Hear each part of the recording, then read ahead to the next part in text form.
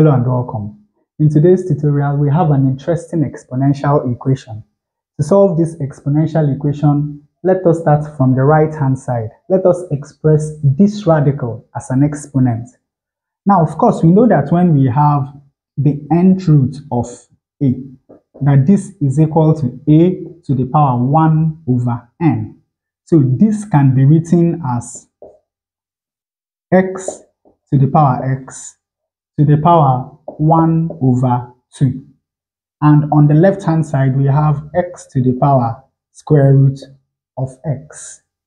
And of course, you know that when we have two exponents like this, what we do is to multiply the two of them. So this is equal to x to the power x times half is x over 2.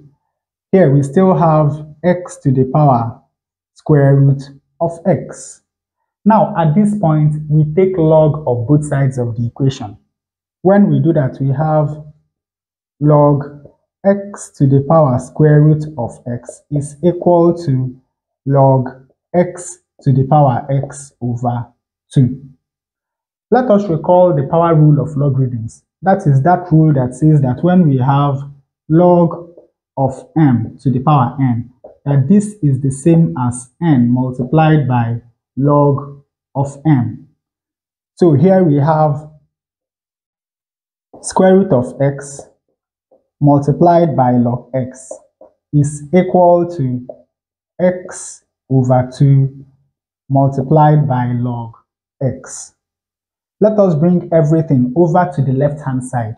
When we do that, we have square root of x times log x minus x over 2 times log x is equal to 0.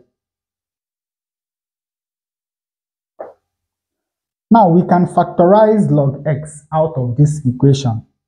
When we do that, we have log x multiplied by square root of x minus x over 2 is equal to 0.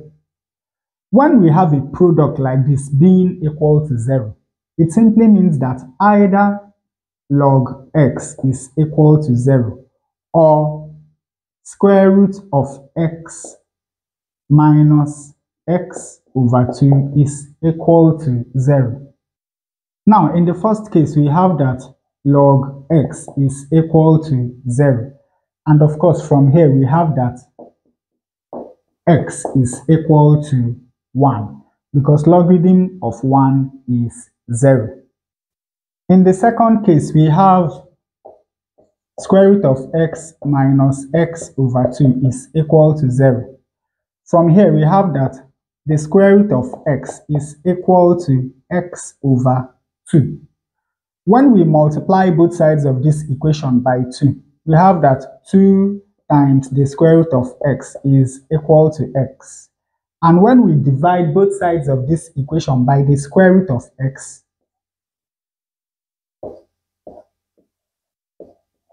we have that 2 is equal to x over square root of x.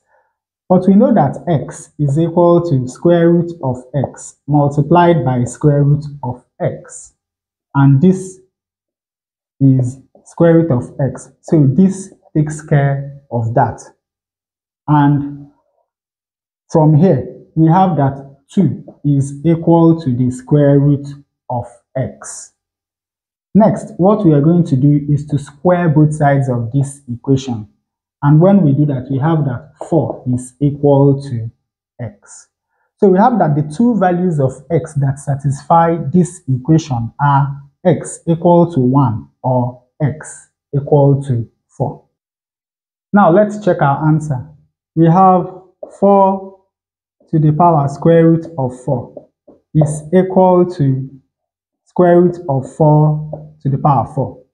Square root of 4 is 2. So this is 4 squared is equal to square root of 4 to the power 4 is 256. 4 squared is 16 and square root of 256 is 16. So the answer is right.